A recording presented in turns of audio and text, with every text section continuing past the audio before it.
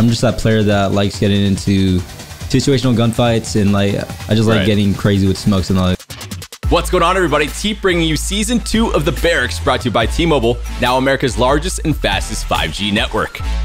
In this episode, we're going one-on-one with Shotzzy, the 2020 Call of Duty League MVP and one of the first champions of the Call of Duty League. Why do you think you're sort of ahead in the movement side of things? Like, obviously, people look to you, to some of your clips. I think it's just because I look at the game completely different than everyone else. Shotzzy's gonna sneak past Subliners. Have no idea what that is. The 19-year-old made his name known in the Halo competitive scene with a 2018 World Championship, and now he's fragging his way to the top here in the CDL. Like, I know exactly where they're going to be. There's one, that's 5 in a row for Shotzzy. Stay tuned for all that and more on this episode of The Barracks. Power position back by the 8 point. What a solid job there to get the flip to win the game.